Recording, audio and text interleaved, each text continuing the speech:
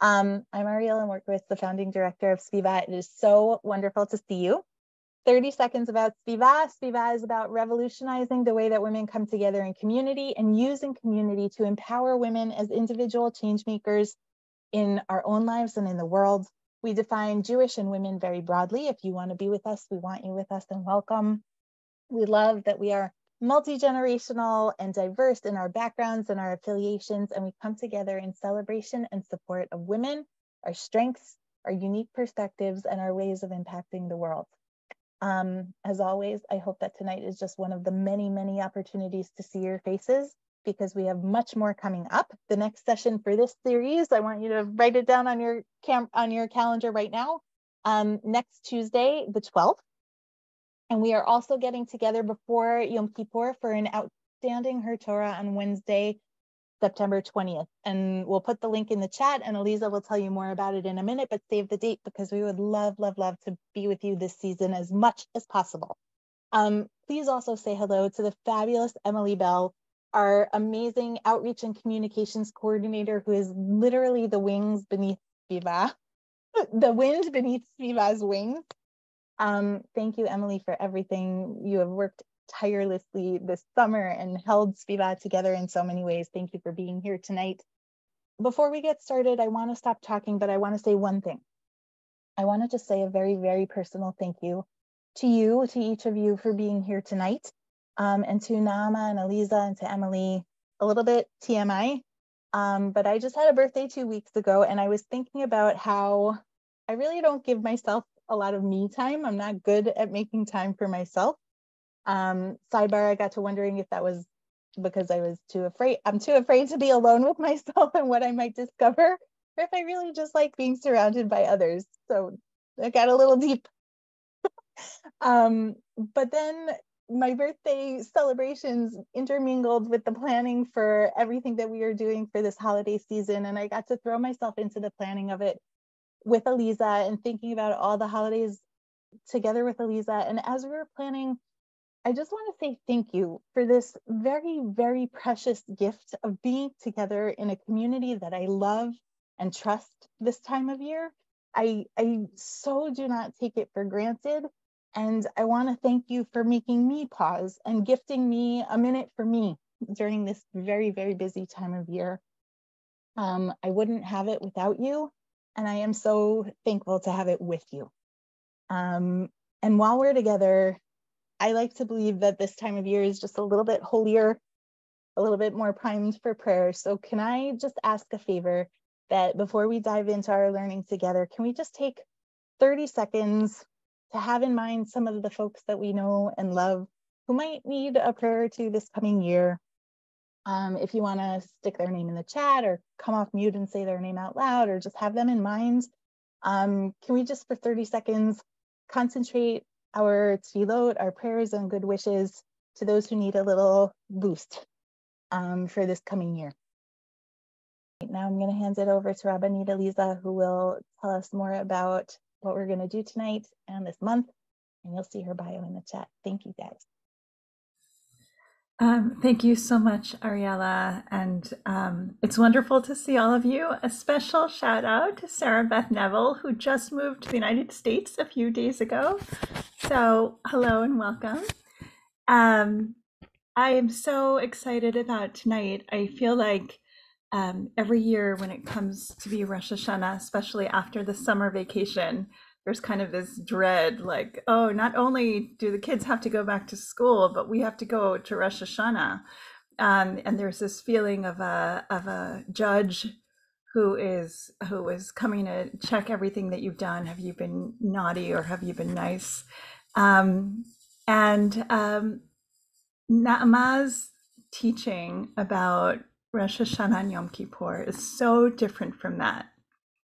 Inspired by the work of Yemima, she takes us on a journey of what this month of Elul, the month before Rosh Hashana, could be, and how Rosh Hashana really is a time of birth.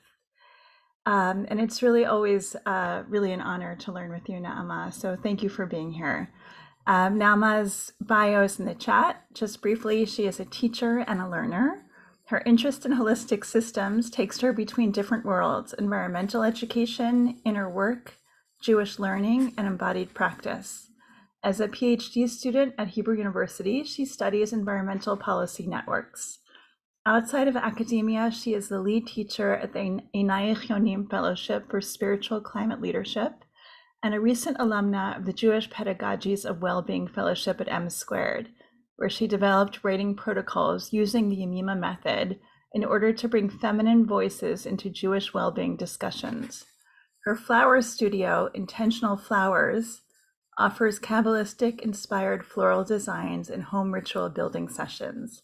She lives with her husband in Berkeley, California. Naama, thank you so much for being with us. Thank you, and really honored to be here. Hi everyone. Good evening, wherever you are. I'm trying to remember every night to go outside and look at the moon. I don't always remember. But years ago, when I had the good fortune of learning a year in yeshiva in Migdal Oz, our teacher Esti always said to us, "Look at the moon. When the moon will become very, very, very small and everything will become very, very, very dark, that will be the new year." And we're now 10 days before Rosh Hashana. It's really coming. And slowly everything darkens. And that's the only holiday in the year that we celebrate in the dark. All the other holidays we celebrate in the full moon. And I always kind of feel that I love bringing the moon to our classes because really the moon and being with the moon is connecting us to a feminine plane of life, and life can be lived in many different ways. And basically, and I feel like we have a short time, so I'll try to bring what I can. But basically, for me, it's a really huge gift. I started learning 12 years ago and practicing the Yemima Method. I was impacted by my grandmother who did it, started at 80 years old. And when I started practicing, it opened for me a huge window into living in the feminine and practicing from the feminine and feminine traditions in our Jewish tradition. And we live in a very, very adrenaline-driven world, a very masculine world. We're running all the time. We're completing tasks and outcomes and reaching outcomes and being really cool, and it's great. But there's a balancing act of the feminine, which is not running in a straight line, but actually goes in cycles, deepening in cycles, rests, a place of balance, a place of a moon that comes every time to the same place. It's not about the new, it's about the renew. It's the renewal. And that's a different way of being. And we're going to try to talk a little bit about ways that we can practice in this 10 days that are going to lead us to Rosh Hashana, that can give us some of that feeling. But before we start, I want us to just land here and transition into this space from the many things that we're doing. So I have a few questions. And first one, I know we're coming from many different backgrounds. So I wanted to ask everyone if you can put in the chat like 1 to 3 words about what comes to your mind when you hear Elul. When you hear about that we're now in Elul, what does that bring up for you?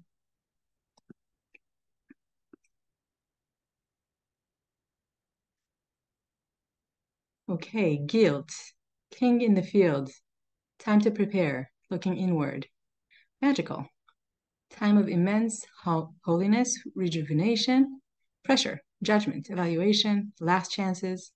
Oh, great. Cheshbon nefesh,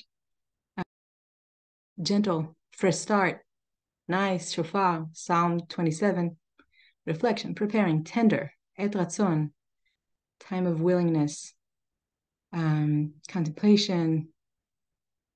Virgo birthday, taking account of yourself and actions, things pending, purity, returning to God as a primary way of being and living, panic, peacefulness, renewal. Great. Okay, so keep it coming. And I think already we see pretty clearly that people have different experiences of Elul. For me, growing up, I was definitely in the more guilt and kind of like preparing mode. This is how I was educated.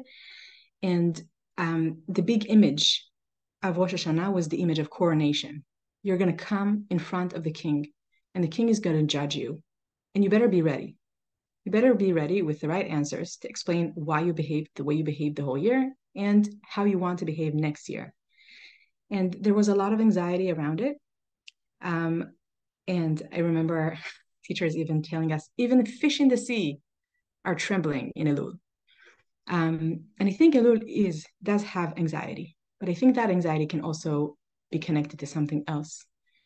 It can be connected to the anxiety of a new birth, of us being willing to step and kind of like remember that we're alive. We're going to talk in the high holidays a lot about who's going to die and who's going to live. And this is something that usually the whole year we don't have time to even think about it. We're so entangled in life. But we're coming to these days, and in these days, we might think that we need to come and be judged and be and show our receipts that we're worthy. Or we might think about it as a totally different thing. We might think about it as a time when we're coming to remember that we're alive. We're coming to actually go through a birth. And our liturgy is full of that language, full of like the stories that we're going to read on the first day of Rosh Hashana, of Hannah, the story of Sarah waiting for a kid. And in my mind, one of the thoughts I was like, the image of coronation is so strong, right? Coming, and there's like such a strong ceremony, and you're coming in there. But I was thinking for the last few years, maybe we can also think about it as the day of crowning, not the day of coronation, the day of crowning, the day of like opening up to the rawness of life, remembering that we are born and we will die. And then what does it mean for us to be in that place? What does it mean for us to be intimately open to our soul, to our life, to the fact that we're alive, to God as a life-giving, and to the new year? What life do we want to bring into that year, to ourselves and to the people around us? And that is not a place where I'm being judged for my value. That's a place that I'm coming, I was good and I'll be good, as Yemima teaches. You're good from the beginning, you'll be good in the end. But it's a place that I'm coming to open up. And to open up is not an easy thing to do. And maybe Elul is a time for us to prep for opening up and for being present in that place. I'm going to ask 2 questions in a moment, but before I'm doing it, I just want to acknowledge also, speaking about birth and the rawness of life can be triggering for some people. Some of us go, including my own self, through all kinds of fertility journeys, and Rosh Hashanah is a time where you kind of meet it really strong in your face. First of all, everybody with their new kids and new babies, but also just the liturgy of birth. And I'm just putting it there, that it could be hard for some people to talk about it so much. At the same time, I feel like birth and the feminine experience is just so lacking from our life, and definitely from our Jewish traditional life. And having these images is so strong and gives us such a different way of relating to our life, to everything that we want to birth, projects, ideas, relationships, new opportunities.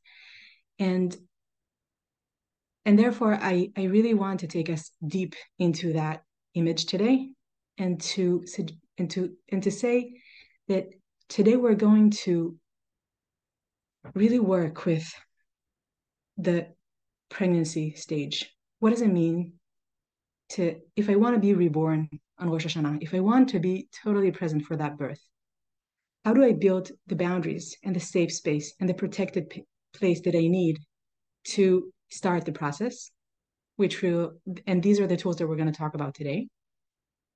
And next week, we're going to speak about, and how do I build for myself the capacity to then do the journey out from there, to be willing to go through a very narrow place to something that is uncertain and unknown, but is very real. So I think God really opens for us this opportunity to connect to life, to feeling alive every year, and that it's really something that our tradition suggests to us.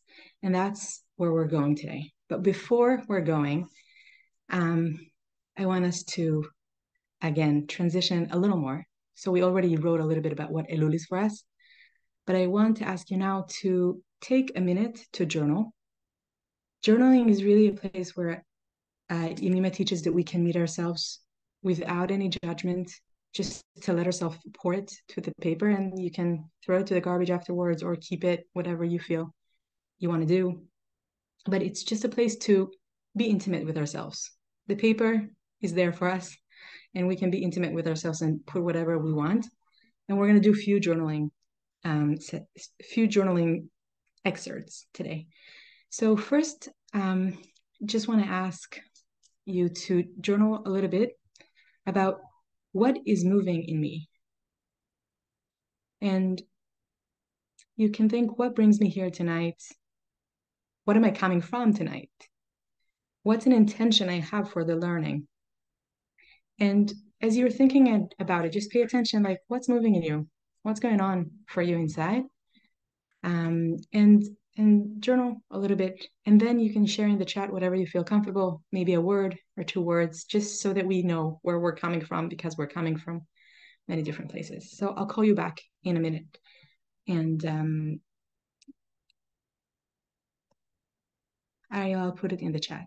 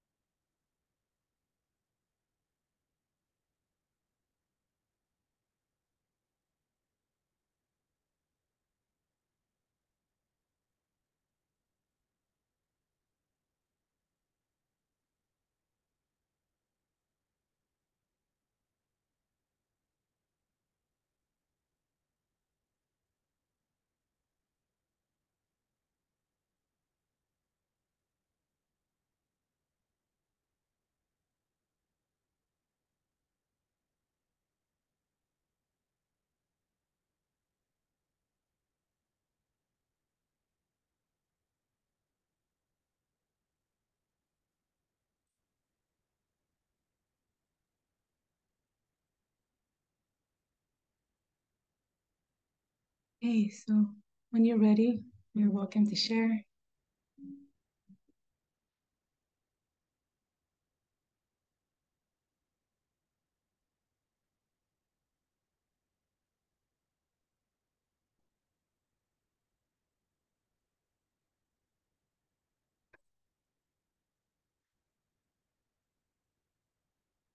And just something that I always love is that Yemima, which we're not going to talk about tonight, but maybe Ariel, you can send the recording of our Yemima Foundation classes that we did, said that when people come together to class, it's because their souls are connected in some way and that they're able to pull insights.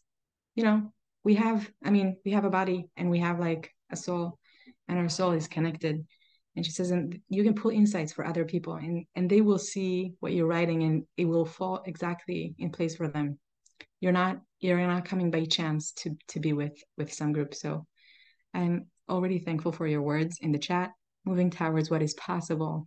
Ah, so good, nourishing. Special and holy, won't let right wing. Okay. I've been feeling in between and other people, uncertainty, a desire for a deeper life. And I'm not going to be able to read all of this, but I will read it afterwards. But really thank you for just bringing all this richness of our experiences, our life, grief and regret, intention to follow through.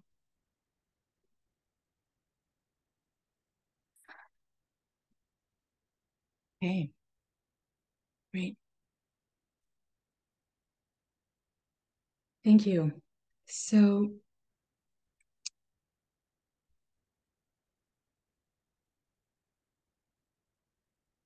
yeah, and feel free to keep populating the chat with whatever you're coming with tonight, what you're coming from. And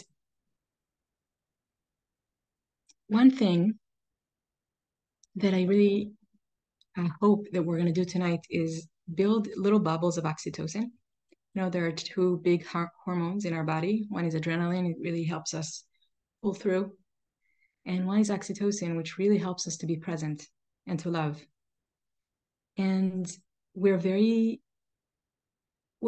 I think we're trained pretty well by our culture to be in adrenaline mode. And I think we need to train ourselves to be in oxytocin world. And oxytocin mode is like a little bubble where I can feel pleasure for a moment, where I can concentrate, where I can feel myself. And, you know, sometimes it's just to drink my tea and enjoy it for a moment. And sometimes it will be just taking 2 minutes to even just massage my hands or talk to someone that I love. But to create these bubbles, we have to put boundaries.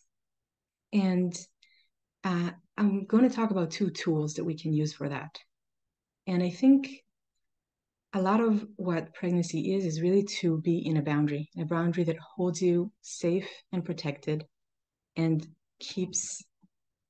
makes sure that you have what you need. And I think parents also create boundaries, right, to protect their kids.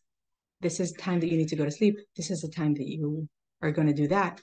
And in this session, we want to talk, how do we create this for ourselves? How do we create these little bubbles of oxytocin, these little bubbles of places that are holding us, even for like a few minutes a day, so that we can start our work of opening up to the big meeting that we have in 10 days. So I want to just sing us one song. Before we're going into the tools themselves, I'm going to dictate a few texts and give you some instructions of how to work with these texts. And the song that I thought will be proper for tonight is a song that my mom put me to sleep with in my childhood. And I think it's pretty known, Hamalach Hago Eloti. So I thought that would be a nice way for us to just kind of like land into the intention to create for ourselves a safe space where we can feel very safe and fall asleep very well and let our sleep and rest really grow us. this learning that we're doing, Yemima said all the time, you come and you do the learning with the text, and the text will, the material, she called it, the chomer, will work on you. It's not all your responsibility to remember and don't worry about it. We're doing the work, and then the work is kind of like we're building the womb, and then it works for us. So I'm putting the intention in this song really to kind of like make sure that we're creating these places for ourselves, places where we feel safe and things can happen to us, even without us moving a lot to do it.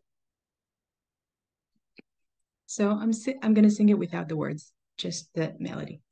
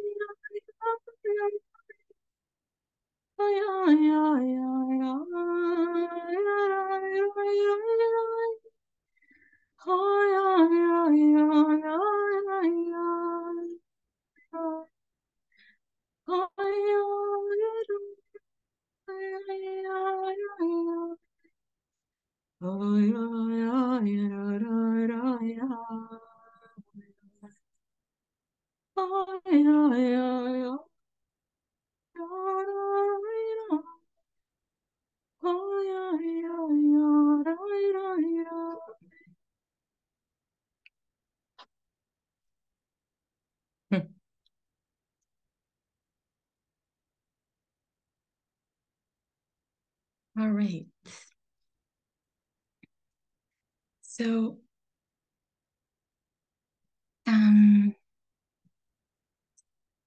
let's start with our first tool for today, the mechitza. The mechitza. If you know it from shul, then you know it's a separation. And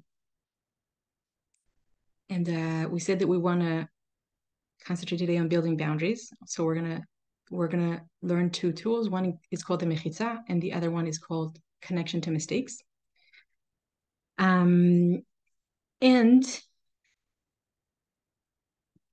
I'm looking forward to hearing your thoughts, but then I'll share some of my thoughts about mechitza. But I just know the word we're going to use is separation. Separation is sometimes a little bit of a hard word for people. And I just want to say, Yemima said, "Hafrada ze lo nituk, hafrada ze chibur." Separation is not disattachment. Separation is actually your ability to connect. So I want you to hold it in mind as we're speaking about separation. I'll also say that in our first creation story, so Rosh Hashana is a day of birth, right? The day of the birth of the first person, according to our tradition, coming from the earth and going back to the earth at some point. And in the first story of creation, the first chapter, the human is made actually of two people, right? A man and a woman. And the Kabbalistic tradition says that they're connected in their back. And when they're connected in the back and there is no separation, they can't speak. They can't see each other, basically. They can't see each other's face. Only when they're separated, it's when they can actually have a dialogue or communicate or interact. So this is another way of thinking about separation. Just like it's our ability to say, this is me, this is not me. And now I can communicate with something. But also let yourself take the take the chomer to wherever it takes you. So I'm going to dictate. Please write it in your journal, and then we'll take some time to just be with the material, with the chomer, and you'll just try to see which word speaks to you. And then highlight the words that speak to you and see what kind of insights do you get from that? What is relevant to your life when you read it?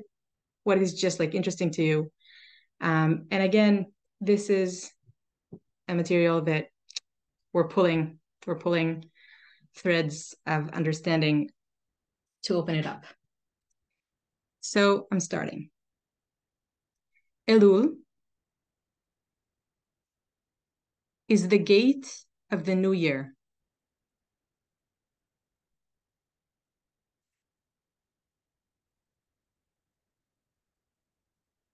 Separation of times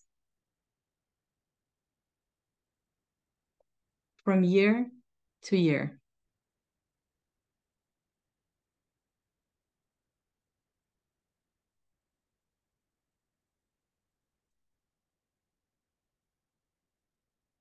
She introspects her soul and mind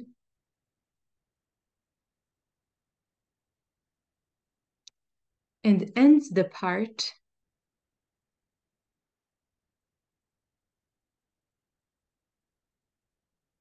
that belongs to spiritual poverty.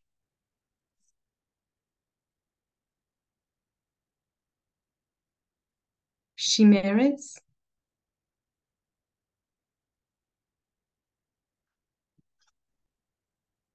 God willing, a foundation of Judaism is the renewal.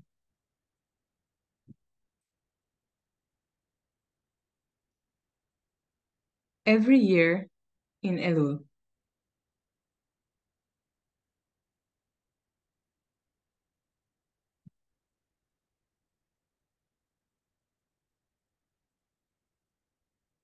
A very important month in which there is a turning towards compassion.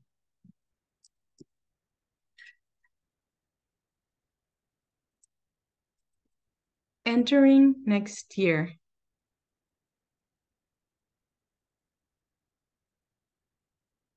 after all,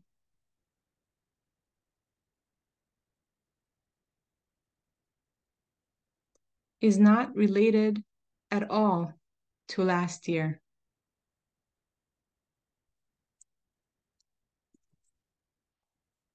There is a separation in time.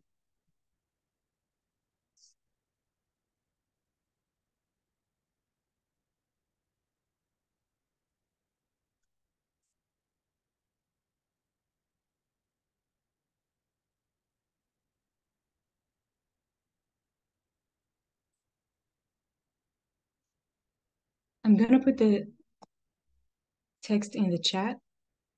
I always want people to first hear it as it goes through our body when we write it from our ear to our hand. It is in the chat now if you want to look at it, but the way you wrote it is perfect. And please take 2-3 minutes to just go through it and see, again, which words speak to you, what do you understand, and is there anything that is relevant specifically to your experience right now? And then we'll share in the chat. I'll call you back in 3 minutes.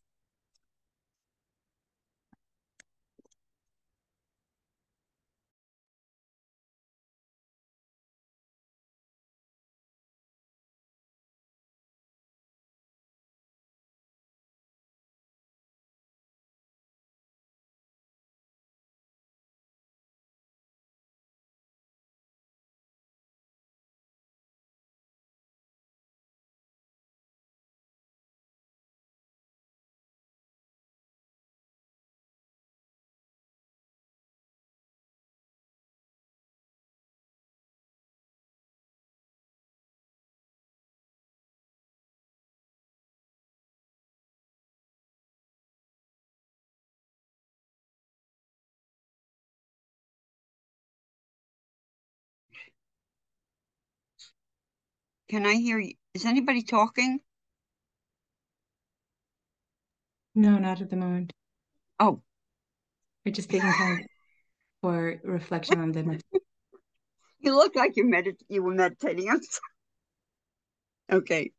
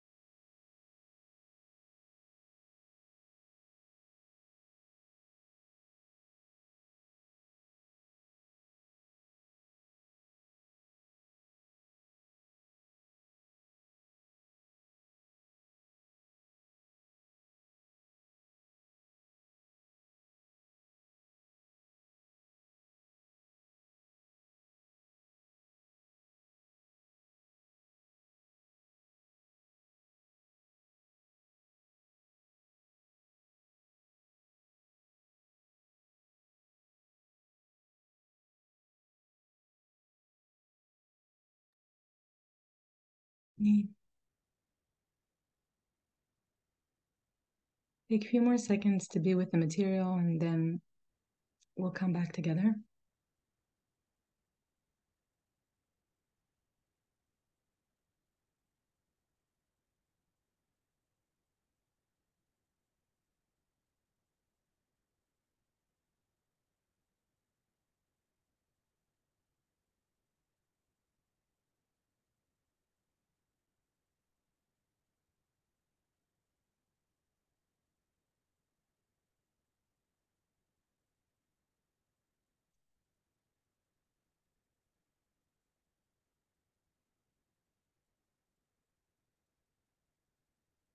I'm reading through the chat and it's so rich. I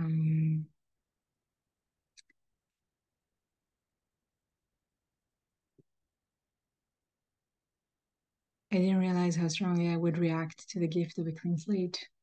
How do you lock the gate and leave behind what you don't want to bring with you? Compassion for self is the hardest. Poverty can be an identity, for sure. Spiritual poverty can be a habit.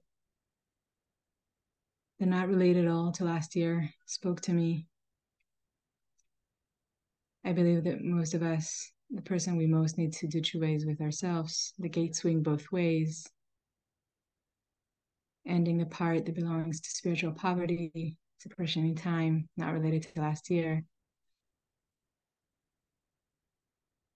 Yeah, and a lot of people are also like, how do we leave things in the other side? And of course, it can also sound almost like sometimes separation, as I said, can sound like a violent thing.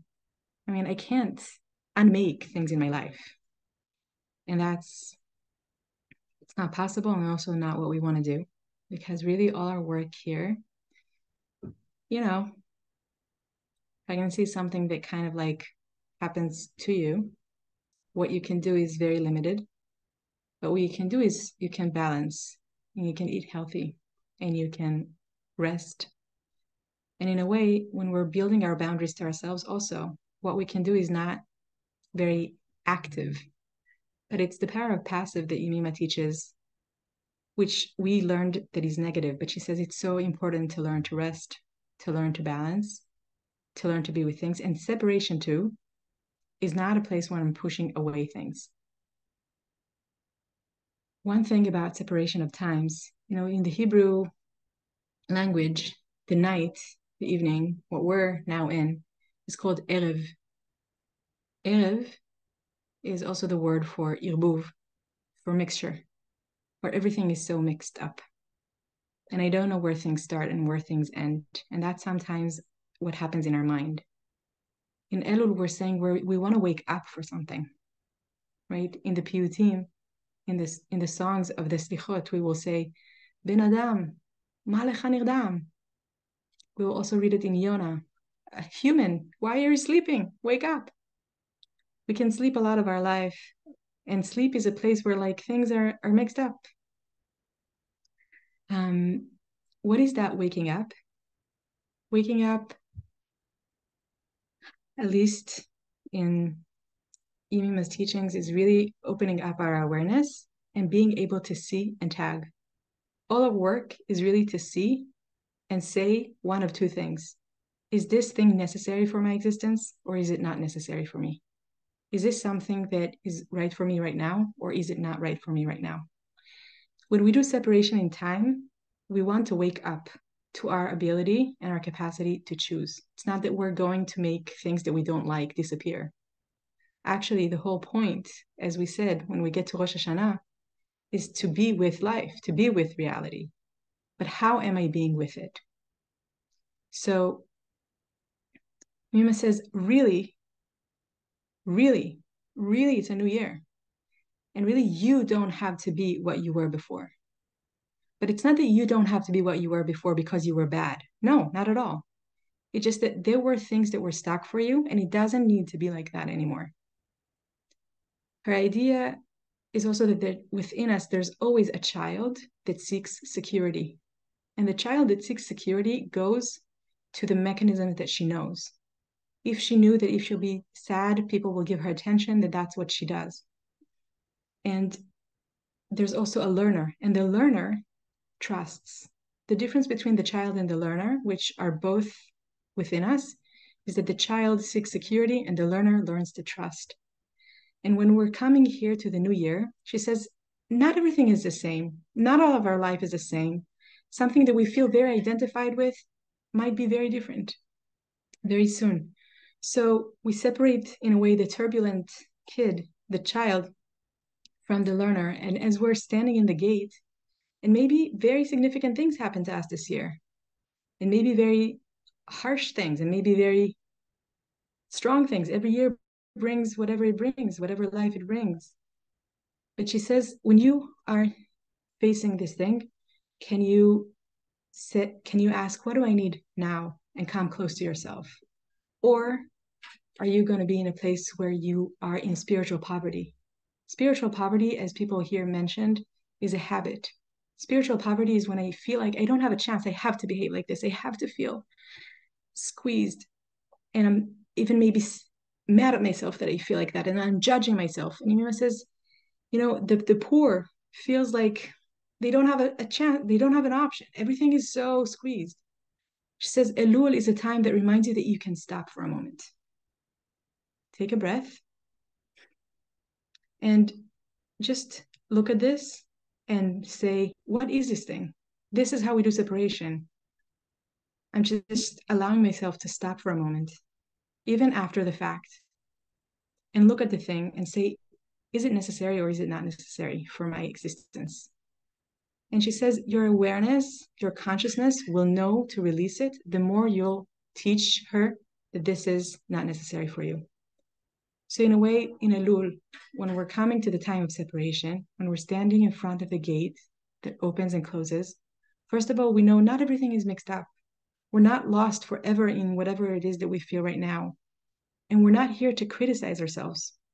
We're actually here to see ourselves with intimate eyes. We're opening our eyes. And that's the place of compassion. Rabbi Nachman asked, how is it possible that in the 13 attributes of compassion, 13 midot shel rachamim, one of them is truth. Truth doesn't sound like a very compassionate place. If I just look at myself and I see myself for the real person I am, sounds very critical. So Rabbi Nachman says, actually, when you're willing to see yourself for who you are, that's a place of compassion. Just say, this is who I am right now. Not to judge it. So going back to our images, again, if we're going into a coronation, into a judge, then yes, I need to just do the introspection and make sure that I repented. But if we're going now to go through a very strong experience, through a crowning, through a gate into a new part of our life, then we just want to be present. And our way to learn to be present is, first of all, to create some buffer. Because rich people, that's what they have, right? A buffer. And if you're spiritually rich, then you have a buffer. Just one moment to do a reflection and see yourself and say, this is who I am now. And this is something that I felt today. And is it necessary or not necessary for me? But it's not about me being good or bad. It's just like, is it necessary or not necessary for me? With a lot of softness, actually, because I have a journey and I have a soul and I'm going somewhere and I'm stopping to look. I'm stopping to just give myself a little space, a little boundary, separation in time to say, oh, now I'm stopping. It's a new year. Now I'm stopping to do an introspection. And the introspection is to end spiritual poverty, which means the introspection is to stop for a moment and say, what are energies that are not good for me? And I'm not fighting them. I'm just tagging them. Yemima even says these energies can come to you also from other people. It's not just your own feelings. It can come to you from other generations. But you're giving yourself now a moment to stop and breathe and look at this and say, is it needed for me? Is it not needed for me? Is it needed for my existence? Is it not needed for my existence? And I don't know, I kind of feel like, and then smile to yourself. Say, wow, kol hakavod, well done. I'm building my wealth. I'm building my spiritual wealth as I'm about to come to this point that I want to be really present for. I want to be really present. I want to be really intimate. And I'm doing these separations so that I can communicate with it. I know that it's not my whole experience. This thing that I feel because someone undermined me, or this thing that I feel because someone, I don't know, hit me the wrong way, or this thing that I feel because something that I did is not all of me, is not all of my experience. I'm separating. I can separate. I can say, oh, I responded to it from a place of a child, which is like a very strong place and a very protective place. And I can move now to a learner and ask, what do I need now? What do I need now? And that separation is really the beginning of building our little bubble, and a place where I'm turning towards myself and say, okay, and what is something that I need now? So now I tagged this thing and I made it a little clearer to myself. And what is the thing that I need now for the next 2 minutes? So this is separation of time and the introspection of Elul. And the introspection of Elul is to end spiritual poverty. It's so nice. Don't you want to end poverty in the world? And you can start with ending it for ourselves. To end spiritual poverty. To let ourselves the option to breathe for a moment and say, I can be in a place that feels safe, even for 2 minutes. I can breathe here for 2 minutes and look at things without identifying with them for just 2 minutes and just tag them as necessary or unnecessary for my existence.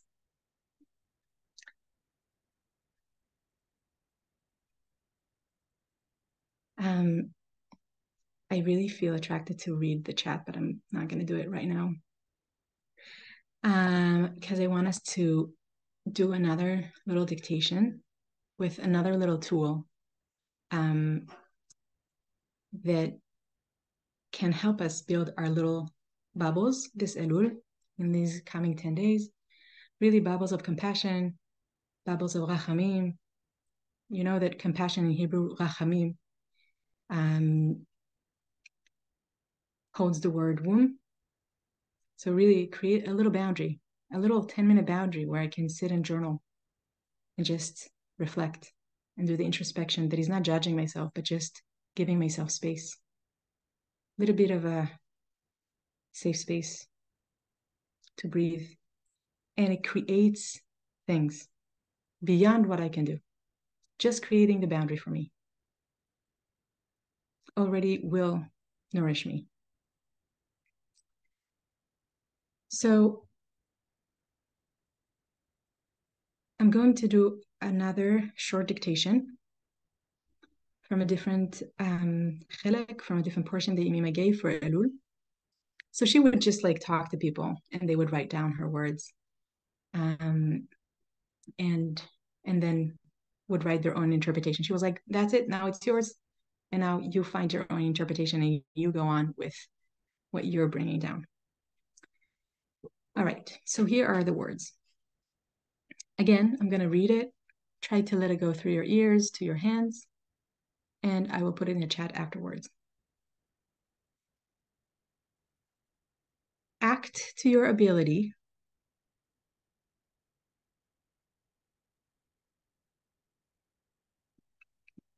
and make many errors.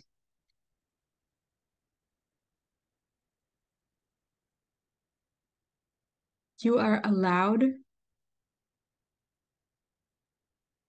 to make mistakes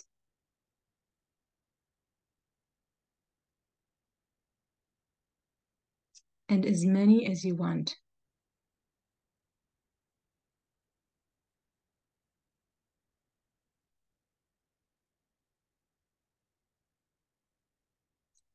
Here, she makes a mistake.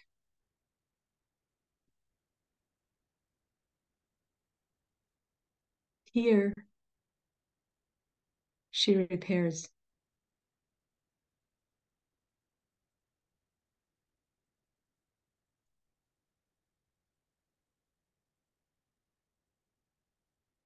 The power of repair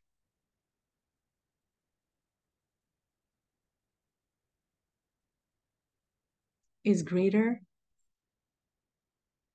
than the power of the error.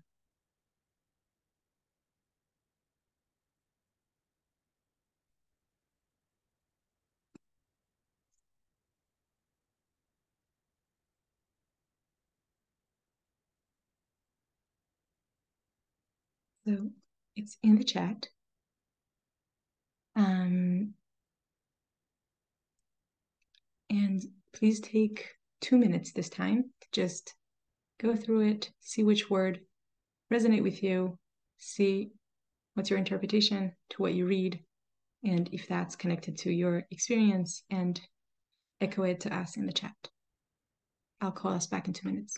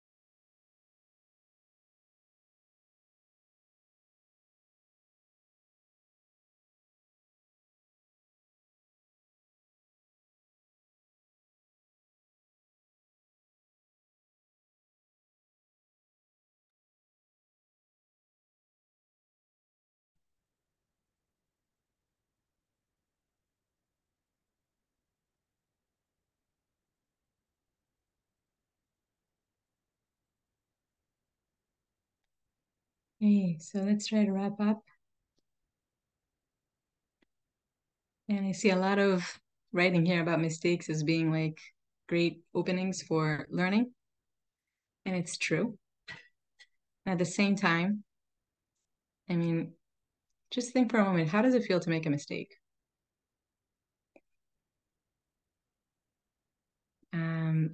It can be pretty painful.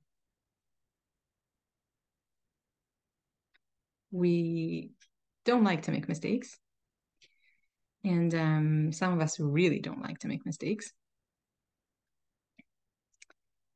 And I remember when I first heard this chelek, this portion from Yemima, I was like, wow. I mean, to be told that, you know, if you made a mistake, it can still be a great opportunity for learning is one thing, but to be told to make mistakes and as many as you want. And that appears in her teachings a few times. So in the chelek Elul, in the part that she gave for Elul, but also in a different chelek where the name of the part that she gave is like, stop straining yourself, stop making efforts. And I think, again, this speaks to our question of like, okay, so how do I make the separation? How do I make the separation in time? How do I make the separation in my experience? Making mistakes, especially in relationship, which is something that we go back to in Elul, is something that can be really painful. If you said something that you are sorry about, if you spoke too much when someone else maybe wanted to speak, it could be all kinds of places. And I'm hearing this, I think some of you already mentioned it in the chat, act to your ability. Act to your ability. Do as much as you can. And I think Yemima really speaks here about sometimes we're not doing we're trying to avoid mistakes because we really don't want to be angry at. So we're really looking at like the one who looks at us. So in the other portion when she speaks about it, she's like, you still see your mother's eye on you all the time, making sure that you're not making a mistake. But you can also ask, do you still see God's eye on you all the time, making sure that you're not making a mistake? And she says, if that's how you feel, then turn your attention back in and forget about it. Make the mistakes that you need to make. You need to slam the door, slam the door. Why? Because it will give you flexibility. The moment you'll be able to make mistakes, and then again, the same way we said about the spiritual poverty, and then to say, oh, that was a mistake. That's not needed for me. But not to get into a loop with that mistake and say, oh, how did I do it? Why did I do it? She says the moment you're starting to ask the whys and the how, and that will just push you forward into it. You actually want to separate yourself from the mistake. So you want to allow yourself to make them, to not be like all the time really kind of like constrained and feeling this contraction of like, oh my gosh, I just hope not to make it. You want to be able to just say, oh, that was a mistake. So I can look at it and I can say, oh, that was a mistake. It's not needed for me, and come close. And that's the repair. And that, she says, is flexibility. To be able to be flexible with yourself.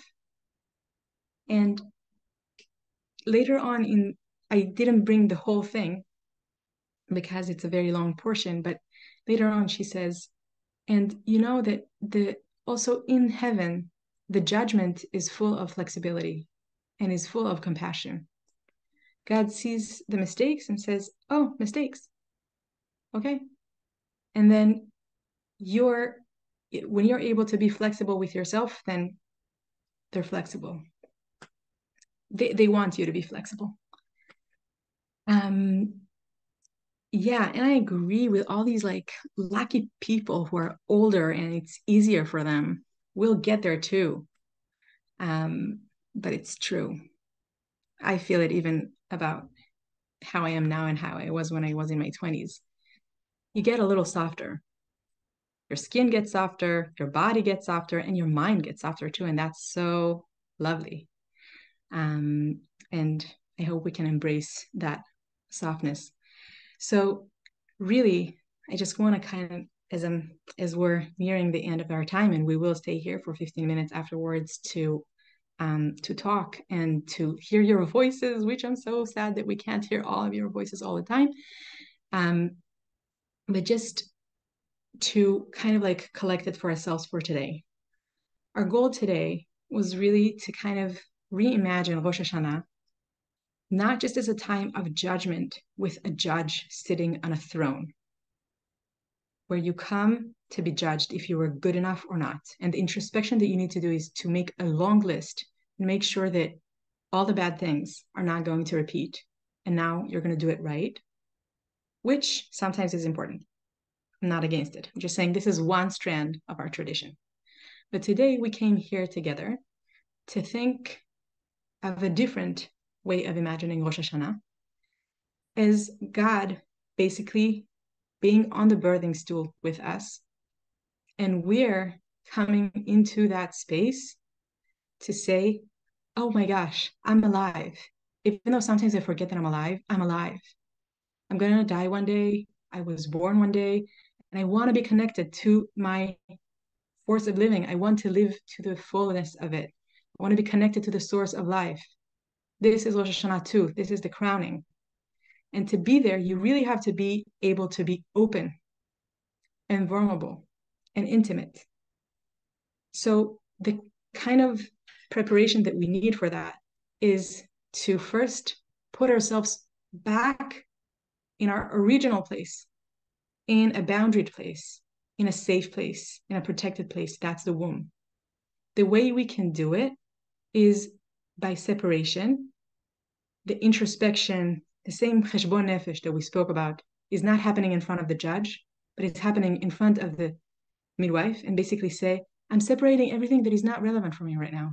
I'm separating everything that is not relevant for my existence. I'm still me. There are all kinds of things that are happening to me, but I'm separating. And I can take a breath and say, what's right for me now? Connect all the time to the life force that really pushes me forward, the thing that feels very authentic to me. And just separate the things, the energies that are not needed here right now. And to do it with softness, I'm not pushing it away. I'm just giving myself time to see it. I'm giving myself allowance to make mistakes. And you can say it to the people you live with in the house if you live with other people, and be careful, because then they'll say it back to you. This is what happened to me. But it's a reminder you're allowed to make mistakes. You just want to be flexible and soft with them too. To be soft and flexible in that regard means I'm all the time willing to come back to myself. I'm all the time willing to come back to myself and to make a separation that allows me to come back to myself. And that is the first set of tools that we're going to use in the coming week. So first of all, no effort. The words already are working on you. I love going back to the words and kind of just look at them and look at what I wrote maybe a few days after, and maybe add a few things. But this is our intention for our tiny pregnancy as we're reaching Rosh Hashanah. Next week, we will really kind of dive into two other tools where we're going to dive head forward into the birth canal of Rosh Hashanah. So thank you so much for echoing these beautiful words in the chat, and whatever also was happening with you. And hopefully we'll see you next Tuesday. Thank you so much, Naama. I learned so much from you, and I learned so much from everybody in the chat. So thank you. I think that sometimes, just to echo what you said, on Rosh Hashanah and Yom Kippur, we think so much about all the bad things that we've done that we just pull them with us into the new year because we're just thinking about them, and it doesn't give us space to kind of push them away and think about who we are without them. So thank you for helping us build the space to start to think about who we are and how we want to birth ourselves in the coming year. as Naama said, next week we'll be meeting again. That is September 12th at 8:15 if you'd like to continue and do part 2 of this series. And then between Rosh Hashana and Yom Kippur on September 20th, we are going to have a special evening kind of about taking back Yom Kippur, I think is what we called it, and thinking about some of the themes that come up over Yom Kippur that are not helpful. Themes of shame, right? I am so ashamed of myself for what I've done. How could I have done this? Moving from shame to a place of joy. Thinking about Yom Kippur as maybe the happiest day of the year, the most loving day of the year. And also thinking about some of the pressure that we have to forgive on Yom Kippur. Forgiveness is actually not healthy for everybody, and it's not required of everybody. And to give ourselves some space to think about, to free ourselves from the pressure to forgive, and to think about some new ways of what forgiveness might look like in Yom Kippur, or what might be another way of thinking about what we want to do on Yom Kippur that's perhaps healthier for us at this time. And Naama will teach for us again and help us think even more about what this birthing process looks like, and along with some other wonderful teachers. So I hope you'll join us for all of those things. Naama is going to stick around for 15 minutes in case anybody has any questions for her or wants to discuss anything a little bit further.